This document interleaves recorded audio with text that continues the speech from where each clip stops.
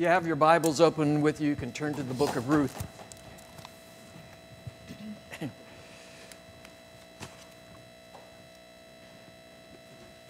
Just a quick shout out to Anne and to Una. This is one of their favorite books. In fact, Una texted me. She asked what chapter I was preaching on this morning, and when I said chapter 3, she said that's one of her favorite in the scriptures. Can you hit the next button and put them all up? There you go. I hope all of you can read that. We have 7 Korean students with us this morning. And in the Korean language, there is not a one-to-one correspondence between a character and a letter or a Korean idea and an English word. The characters really are more pictures than they are a correspondence to our alphabet. And so sometimes when you read in Korean, it paints a picture for you in a way that the English words don't. And so I thought I'd put up the Korean words, but it's the story that it tells is the exact same story here. Okay? So I'll read it in English, but I can follow along. Can I read that? No. But Sumi and Lucy and Yeji and everybody else can. So that's the reason. So we're on page 278, and I'll be reading 1 through 11. So let me begin with verse 1. One day, Naomi, her mother-in-law, said to her, "My daughter, should I not try to find a home for you where you will be well provided for? Is not Boaz, with whose servant girls you have been, a kinsman of ours? Tonight he will be winnowing barley on the threshing floor. Wash and perfume yourself and put on your best clothes. Then go down to the threshing floor. But don't let him know you are there until he has finished eating and drinking. And when he lies down, note the place where he is lying. Then go and uncover his feet and lie down. He will tell you what to do." "I will do whatever you say," Ruth answered. So she went down to the threshing floor and did everything her mother-in-law told her to do. So when Boaz had finished eating and drinking and was in good spirits, he went over to lie down at the end of the grain pile. Ruth approached quietly, uncovered his feet, and laid down. Next slide. In the middle of the night, something startled the man, Boaz, and he turned and discovered a woman lying at his feet. "Who are you?" he asked. "I am your servant Ruth," she said. "Spread the corner of your garment over me, since you are my kinsman redeemer."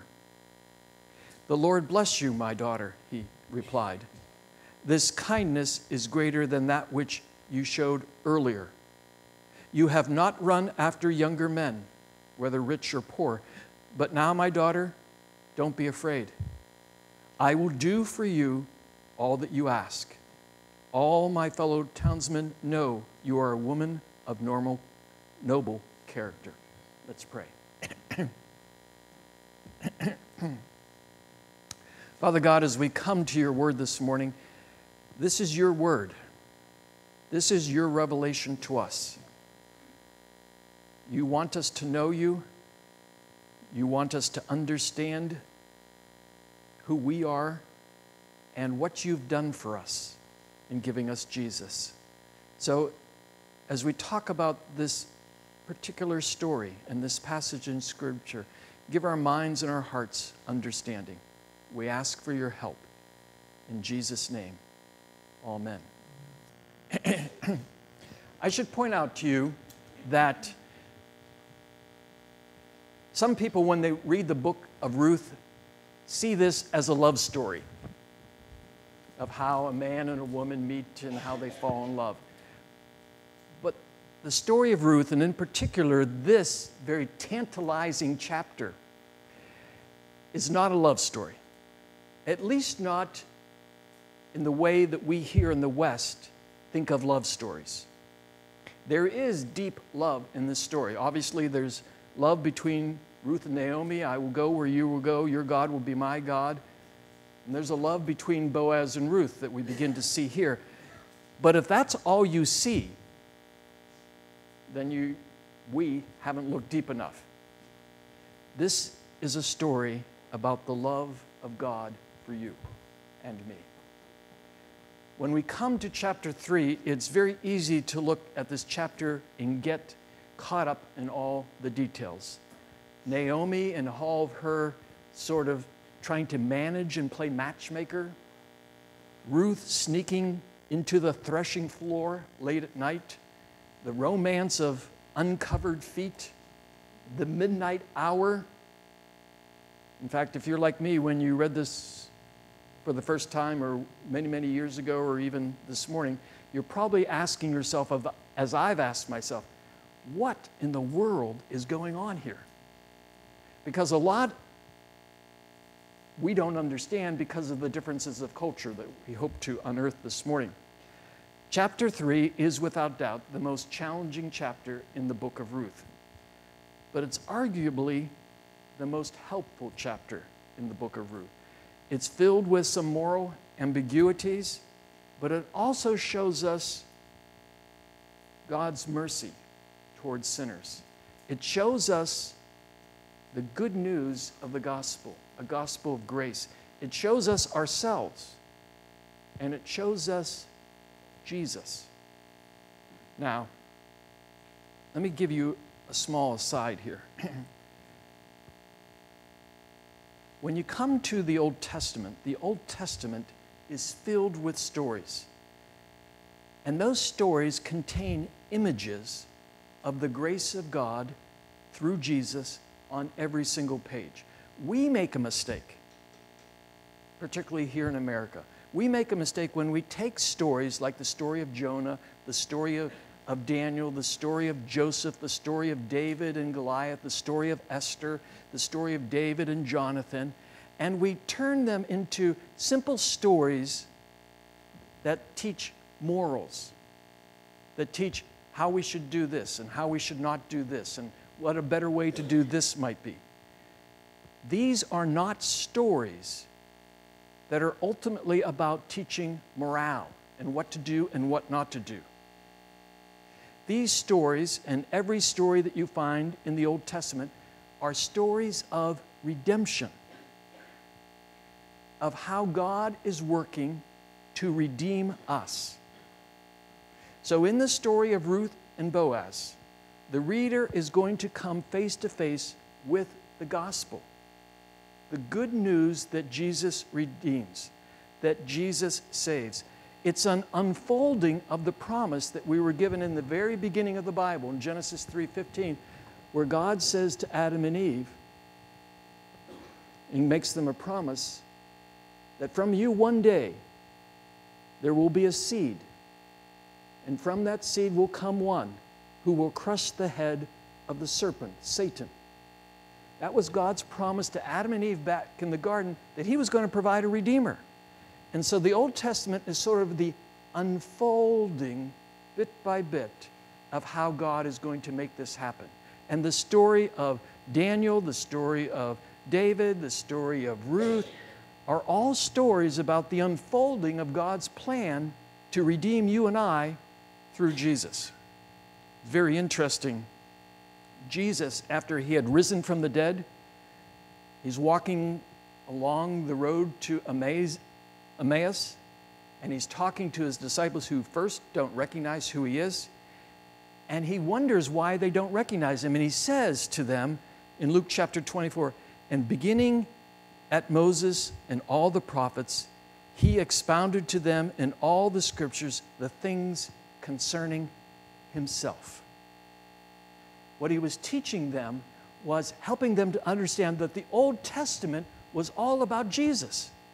It was pointing them to Jesus. So when we say that the Bible is redemptive, historical, we mean that the Bible is a history book. But it's not a normal history book. It's the story of redemption. It's telling the story of how God is going to redeem us. And that means the story of Ruth is our story, because we hear in a fresh way, in a beautiful account, the gospel and God's love for sinners. Now, quick review. Chapter 1. We were struck by the bitterness of God's providence in Naomi's life. Naomi and Elimelech, her husband, were living in Bethlehem. A famine had came to Bethlehem. Elimelech, in his own thinking, said, I need to protect my family. I need to go to the land of Moab to protect them where there's food. And so even though God had forbidden that they go to Moab, which was a pagan nation, Elimelech takes Naomi and their 2 sons and they go to Moab. And when they do that, they have food. But Elimelech dies, and her 2 sons, who had married Moabite women, which they were not to do, also die. And so at the end of the chapter, Naomi is overwhelmed by the fact that God is acting so harshly towards her, that we talked about the bitterness of God's providence. And she says at the end of the chapter, the Almighty has dealt with me very, very bitterly. I don't understand what God is doing. In chapter 2, we see something of the mercy of God. We're introduced to Boaz. We understand that he's a relative of Naomi, and he has the ability to take their family under his wings. And so we see Naomi recover from her long night of despondency, and she exalts God in chapter 2 and says, the Lord's kindness has not forsaken me. She sees hope, because Boaz might be the kinsman redeemer. A redeemer is one who pays for another. If you owe a debt and I pay your debt, I become your redeemer. In the Old Testament, a redeemer was one who was in the family, and a person in the family who was in debt, who had no way of providing for themselves, someone in the family could come alongside them and become their kinsman redeemer, redeem the family. And so Naomi sees hope in that Boaz could be the kinsman redeemer if he were to marry Ruth. All the darkness of chapter 1 is gone. God has turned Naomi's mourning from the kindness of God has forsaken me, or dealt bitterly with me, to the kindness has not forsaken me. And so the lesson in chapter 1 and chapter 2 is this: seek refuge under the wings of God, even when all the circumstances in your life seem to be dark, even when everything seems to be not going well, even when you're suffering, even when you're in the midst of trials and hardship, even when you don't have answers to all of your questions. Seek refuge under the wings of God. For God is always working for your good and for His glory. Now for chapter 3. One of the questions chapter 3 helps address is, what does a God-saturated man, Boaz, God-dependent young woman, Ruth, and a God-exalting older woman, Naomi, do when they are filled with hope in the sovereign goodness of God? And the answer is, their lives begin to express what I call strategic righteousness. Righteousness means that you have a passion, you have a zeal for doing what is right. You have a zeal and a passion to do things in your life that honor God. Strategic means that I'm intentional by what I do. I'm purposeful. I even plan what I'm going to do. There is such a thing as passive righteousness, which means I simply sit in my home, in my church pew, and I try not to do evil. And I call that righteousness, because I try not to sin, but I am not moving out into the world and trying to infect the world with goodness and kindness and holiness. Strategic righteousness takes the initiative and dreams how God might use you. Do you dream? I dream. Do you dream how God would use you? Most of you sitting here this morning are Christians. And so do you dream about how God might use you? That's what we see happening in this story. People dreaming of what God's plan might be for them, and then moving out in faith, not knowing if it's a right direction or a wrong direction, but they dream. I'm almost 70 years old, and Friday I was sitting in Starbucks, and I began to dream. I began to dream about this church and all the wonderful ways God has blessed this church, and I began to dream. I said, wouldn't it be exciting for this church to become a strategic place here in New England where young men could come and be trained how to do small-town ministry, how to do ministry in rural America. I began to dream that.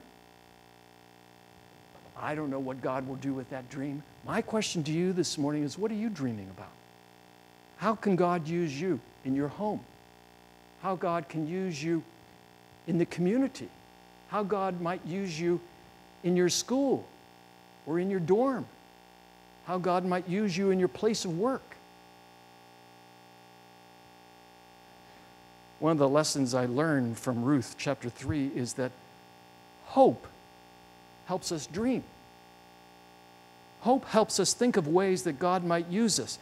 Hope helps us plan for ways that we might be used for God. It's hopelessness that makes people have to lie. It's hopelessness that makes people sin and steal. It's hopelessness that makes people do things that are illicit, because their life are filled with the despair, and so they think they have to manipulate their lives in order to make it comfortable rather than just trusting God. But hope, based on the confidence that a sovereign God is for us, He is our refuge, He is our strength, that hope gives us a thrilling impulse for strategic righteousness, for dreaming how God might use us. If you haven't started dreaming about how God might use you, I would encourage you to begin that today. Let's talk about a little bit about Naomi. Two things stand out in Naomi's strategy. One is that Naomi has a strategy. The sheer fact that Naomi has a strategy teaches us something.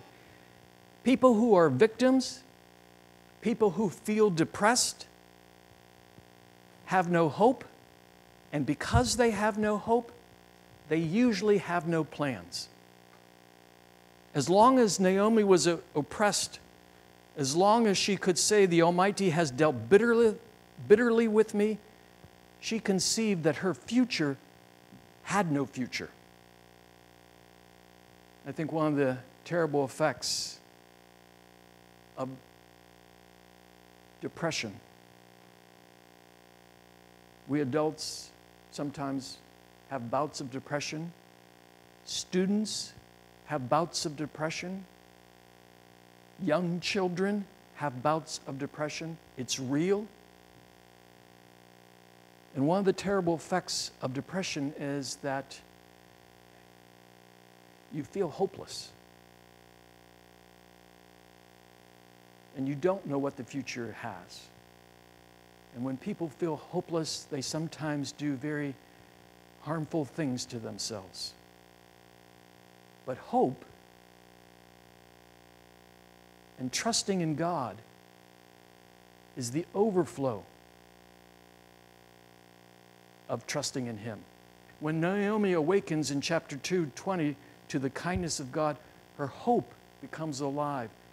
And so she becomes concerned at the beginning of chapter 3 of finding a place to care for Ruth and to provide Ruth with security. And so she makes a plan. Hopeful people and hopeful churches make plans. They strategize how God might use them. Churches and people who have no hope develop a strategy of just maintaining. How often have you been involved in a church where they're satisfied for just maintaining status quo because they're afraid they're a dying church and they're afraid they won't exist 10 years from now? And so they just work and work and work and work to maintain what is.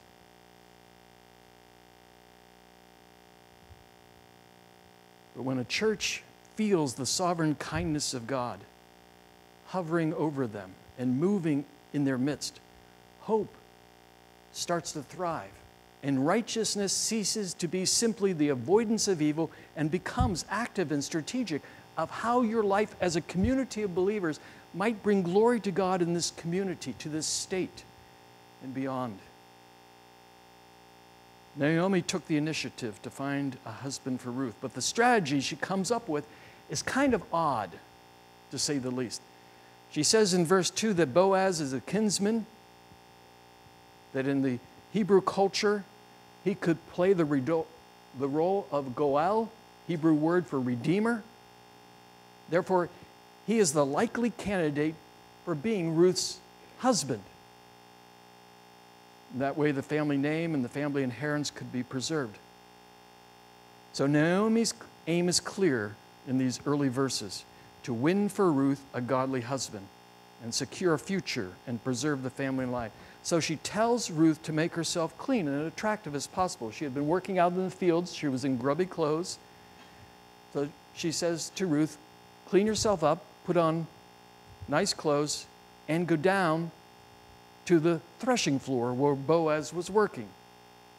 And after he has fallen asleep, lie down at his feet. Lift up his cloak so his feet get cold, and the coldness of the air will cause him to stir and eventually wake up.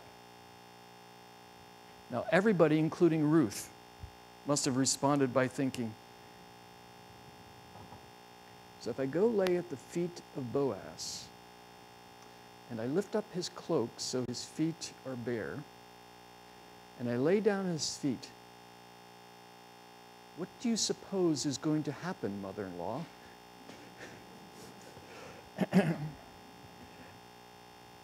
To which Naomi gives the extraordinary answer in verse 4, he will tell you what to do. And so next we see Ruth's strategy. Ruth's strategic righteousness is seen in verse 6 and 9. In verse 5, she had said that she would follow all of Naomi's instructions. She's going to obey her mother-in-law and do everything that her mother-in-law has told her to do. But Ruth does more. Naomi has said that Boaz would tell Ruth what to do, but before that happens, Ruth tells Boaz why she has come. Ruth is lying on the threshing floor at the feet of Boaz's naked feet, and he awakes and he says, "Who are you?" And she answers with words that had been not prompted by her mother-in-law, her own words. She says, "I am Ruth, your maidservant." And a more accurate translation in the Hebrew, different from your NIV, is spread your skirt over your maidservant, for you are next of kin. Ruth has gone willingly and now takes the initiative to make clear to Boaz why she is there. You are next of kin. Literally, that means you are my redeemer. You are the one who can redeem our inheritance and our family name from being lost. I want you to fill that role for me and our family. I want to be your wife. What she did and what she said was a marriage proposal. Interestingly, Ruth may have had a romantic interest in Boaz. She may have not. We're not really told. But Ruth's number one concern is for Naomi, her mother-in-law, to secure for her a Goel. for her family, including herself, who can act as a redeemer. Now, there is something subtle going on in this passage. Something subtle and profound that, unless we understand the Hebrew culture, we don't pick up on. One is this. The only other place that you can find in the Old Testament where the phrase spreading the skirt occurs is in the book of Ezekiel. It's only used twice in all the Old Testament, spreading the skirt. And when it's used in Ezekiel, God is talking about his relationship with Ezekiel, but God talks about his relationship with Israel as a husband and as a wife, as a lover to his love mate. So listen to the words of Ezekiel 16, and it sounds like a lover, but it's really God talking to Israel, God expressing his love for Israel. So verse 8 reads this, "When I passed by you again and looked upon you, behold, you were at the age for love, and I spread my skirt over you and covered your nakedness. Yea, I plighted my troth to you, and I entered in a covenant with you, says the Lord, and you became mine."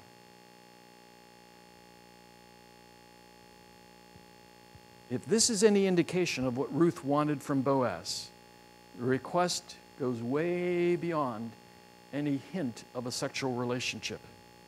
She was saying, in effect, I would like to be the one to whom you pledge your faithfulness and with whom you make a marriage covenant.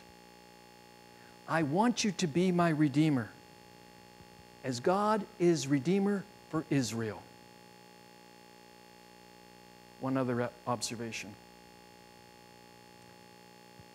When Ruth says, "Spread your skirt over me," the word skirt is the same Hebrew word for the word wing that was used not only in Ezekiel, but in verse 12 of chapter 2, when Boaz says to Ruth, "The Lord recompense you for what you have done, and a full reward be given you by the Lord, the God of Israel, under whose wings you have come to take refuge."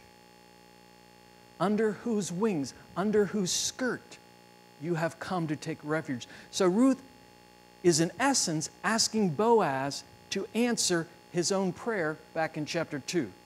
The Lord recompense you, Boaz had prayed, and reward will be given to you, Boaz had prayed. So Ruth is saying, can I come under your wings? Can you act as my Redeemer, even as you prayed for me? So here's what I think is happening in chapter 3. Boaz is an older man. He's probably, most commentators say, he's probably 30 years older than Ruth, maybe even 40. It would not have been easy for an older man to express love to a younger woman in the Hebrew culture. It may have been even improper.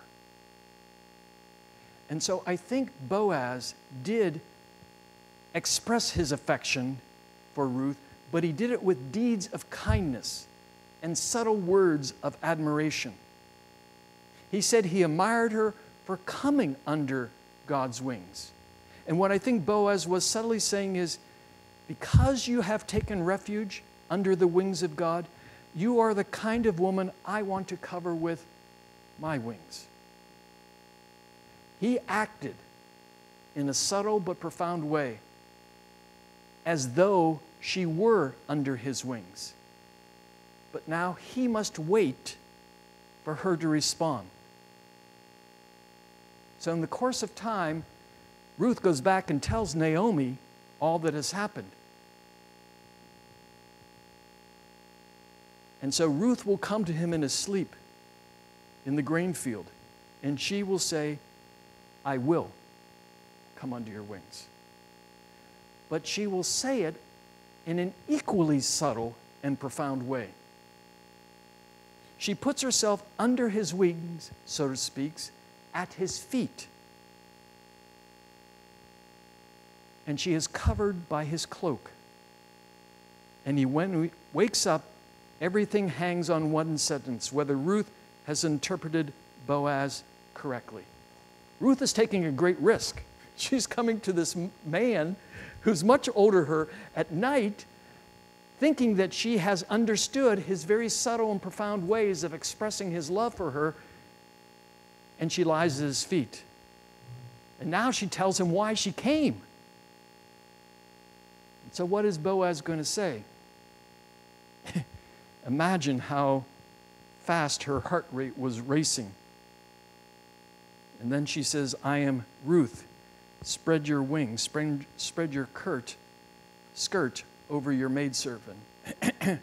There had to have been an immense silence for a moment while Boaz processed all those words. An older, aged man in love with a young widow whom he discreetly calls my daughter, a term of endearment, communicating subtly, but in the best way he can, that he wants to be God's wings for her.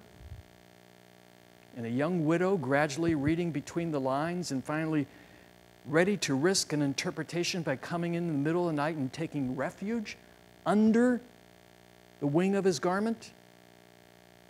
That's powerful stuff. Anybody who thinks this is a loose woman and a finagling mother-in-law are at work here, you're on a different planet. All is subtle and all is very profound here, and it's strategic. And now comes the strategic righteousness of Boaz in verse 10. To hear what he says in the right way, you have to remember it's midnight. It's midnight, and he awakens lying under the stars, and he's looking into the eyes and into the face of a woman whom he loves. And he says to her, may you be blessed by the Lord, my daughter. You have made this last kindness, lying at his feet, greater than the first, in that you have not gone after younger men, whether rich or poor. And now, my daughter, do not fear, for I will do for you all that you ask. For all my fellow townsmen know that you are a woman of faith. And then comes some magnificent righteousness on the part of Boaz. He says to her, according to custom, there is another who has a prior claim to you, and I won't be able to proceed until all things are duly settled with him. In other words, in the family, there was another person who could also be Goel, a kinsman redeemer for Ruth and her mother-in-law and their family. There was another person who was a closer relative. And Boaz, rather than taking advantage of the situation, acts righteously and says, I'm willing to be your Goel. I'm willing to be your redeemer. But there's one in line before me. And let me go to the town, to the elders, and make sure that no one else wants to be your Goel. And then I would happily be your Goel. 3 quick applications. 1, God blesses the upright. We are called as men and women of faith to be salt and light into this world. And we must desire that passionate zeal to be instruments of God's grace and mercy in the world. And that means we need to be working at reflecting holiness and goodness and kindness and mercy and love in our own lives. Secondly, believing in the providence of God knowing that God is in control of all things doesn't lead to fatalism. It doesn't mean that we operate our lives, sit back, and we do nothing because God's in control. Our faith must be active. In fact, again, the book of James says our faith must be active if it is going to be true faith. And thirdly, in life, God calls you to walk by faith. Notice how this chapter ends.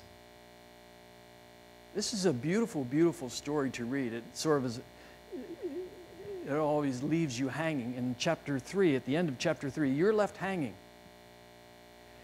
Because chapter 3 doesn't end with great clarity about what is going to happen.